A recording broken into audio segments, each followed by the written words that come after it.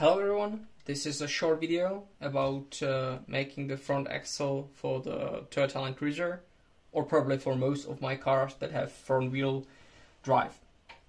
What we need, all what we need is here. We have some tools, we have some printed parts, some bearings and a paperclip. This is the paperclip, or the rest I found here. And first thing we need to do is to build the front axis. This is the most complicated part, or most difficult part from the whole build. So once you are done with that, it's super easy to build.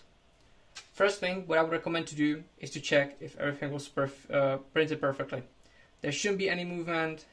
This should rotate very smoothly without any gringes. Once you are done with the check, you can, or you should, drill the holes inside the axle. I'm using this drill bit. It's from AliExpress. It costs like $1 or something. And I'm using 0.7mm drill. So you need to drill the hole so it's going very smoothly in and out. And now you know that the pin will fit in.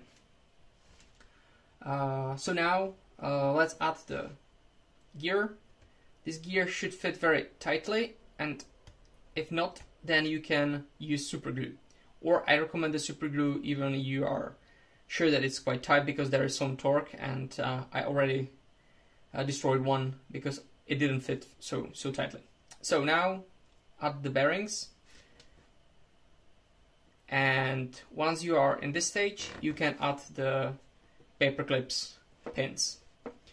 What I'm doing always is to cut piece that is around 6 to 7mm long. It can be a bit longer. You can always shorten it out. And once you cut the pin, I definitely recommend to grind the edges. So you take one. It's tiny, sorry, but that's how it have to be here. And grind the edges. This make sure that there is no edge or pointy edge that can destroy the joint. So when you have the pin ready, just take it into your hand, and I found that easiest way is to push it there with the... Oh, sorry, I almost forget. Before you will push it there, use your tweaks and make some small cuts in the middle, like this, and this will help the pin to stay inside the hole, because it will kind of screw itself into the plastic.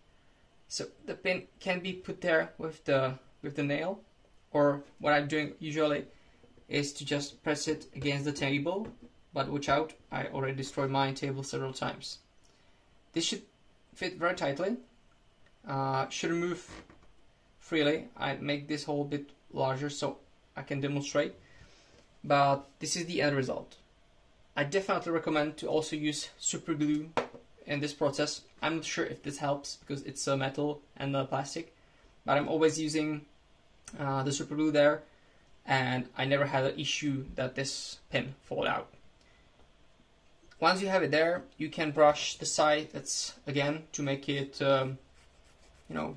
smooth, and of course the length should be around 6mm. I mean, if it's 6.5, if it's 6.2, if it's 6.1, it doesn't matter. It works. If it's too short, you will notice the car won't drive. If it's too long, again, you will notice the car won't drive because it gets stuck.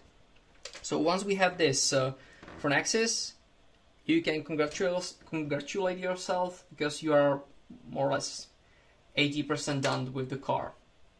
So now what we need to do is to build the front axis itself. I'm using these front hubs, and I think it's 5 times 8 times 2.5mm bearings, which we need to put inside this this holder. I'm using the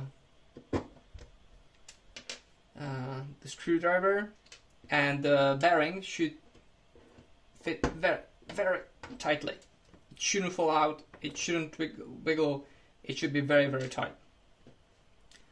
So now we need to insert the CV joint, which also should go very tightly in there, like this, and should rotate freely. That's very, very important. Once you are here, you want to put the front axle into the front axle holder. Sorry, I have some strings. Like this. Then, of course, before you're closing the cover, add your motor. I don't have wires here, but wires should be taken through the hole that is prepared here.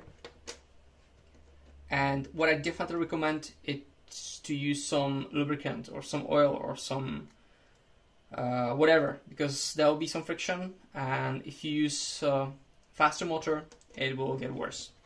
Once you are here, at this point, you'll close the cover. Of course, you will use the screws. I'm always using this box from the AliExpress. Again, it's super cheap. They have several screw sizes, and if you buy this, you can build more than, I would say, like 5 to 7 cars from one box, and it costs close to nothing. At this point, what we will do, or we will add, is I'm trying to figure out which side here. Yeah, sorry.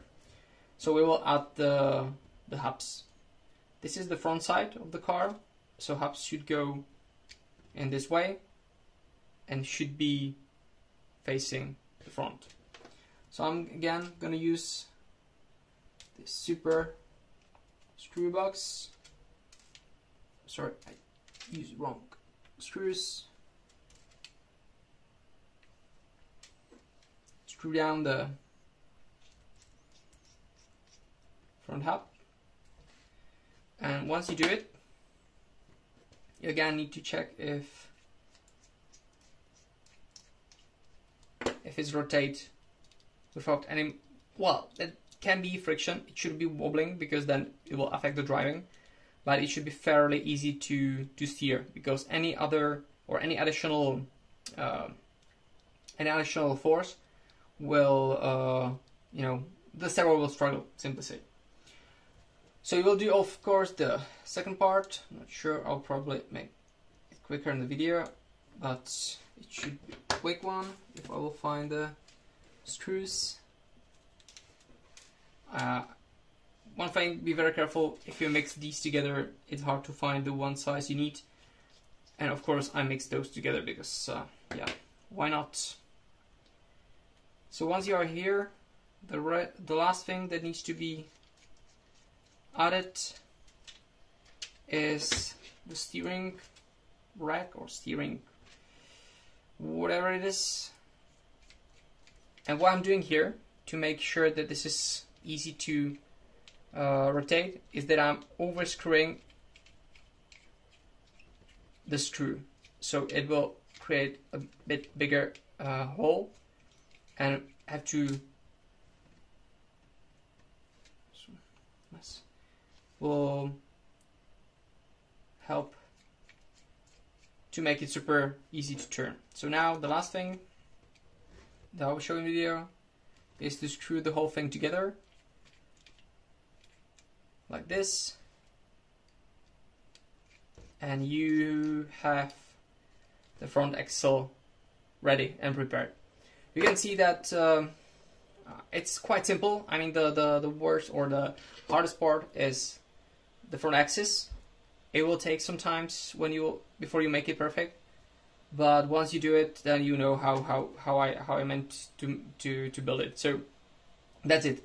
What I will definitely try in this point is to connect the motor to the ESC and start running it, because it should run very smoothly. There shouldn't be any skipping, any issues, and you should always try to turn it to the maximum turning position and play with the gas to see if you build the front axle correctly. Then when you're done, oh shoot, there's the wrong wheel. I think I have one here. Yeah, the front wheel should go to the axle and should be screwed by the one screw here. And yeah, that's it. Hope this helps.